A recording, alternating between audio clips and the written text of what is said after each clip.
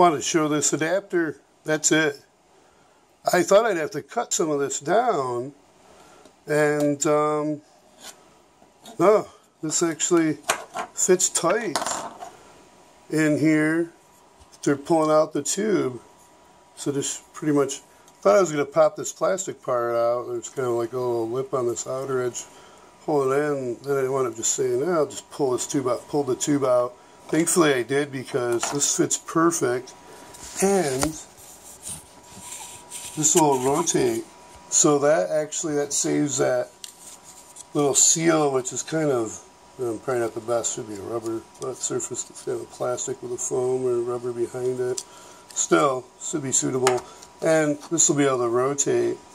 So that'll allow for rotating this head to be able to not only go over stuff higher up, but go under stuff underneath. So, wow, super cool. And I'm really glad this came with this extra piece. And I had this extra one either way, because then I'll just put this piece.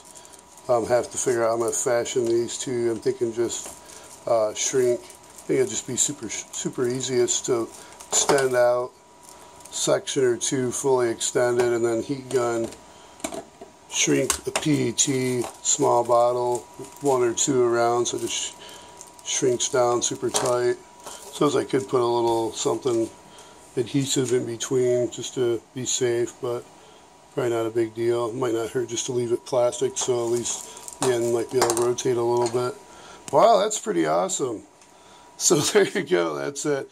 Next thing, I debated I probably could just take the 3D printer pen.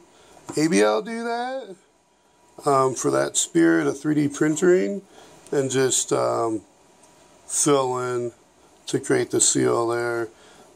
Just as easy. I do have the $1.25 dollar store epoxy. I've got some Gorilla epoxy I used on I think it's one of the Kenmore. I think it's a Kenmore sewing machine pedal. Maybe it was a Singer, but either way, yeah, 3D printer pen would probably be just as easy. They're both as stinky. Anyways, there it is.